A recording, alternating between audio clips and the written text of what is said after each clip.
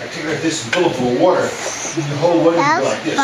Whoop, it sprays water everywhere. I used to drown my brothers and sisters that way.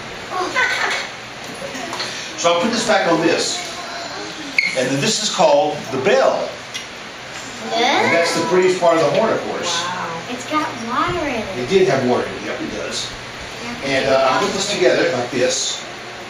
And it all goes together like that. In fact, here's what I'll do. If I can do this carefully, you'll see what the bell does. Watch this. I'll take this off like this.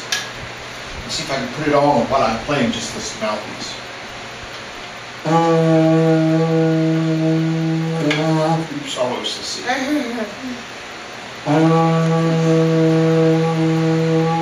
fact, Jackson, maybe you can help me, okay?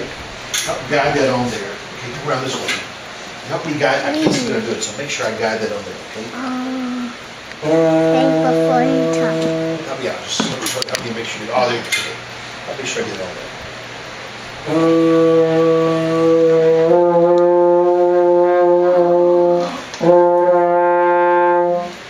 So you see what the bell does, but it's had this ugly sound. All of a sudden, it's a very pretty sound. Okay.